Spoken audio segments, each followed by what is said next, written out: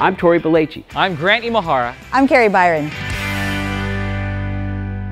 Getting girls involved or interested in STEM has become a personal passion project for me. So I feel like when girls see me interested and excited about science, they're going to as well.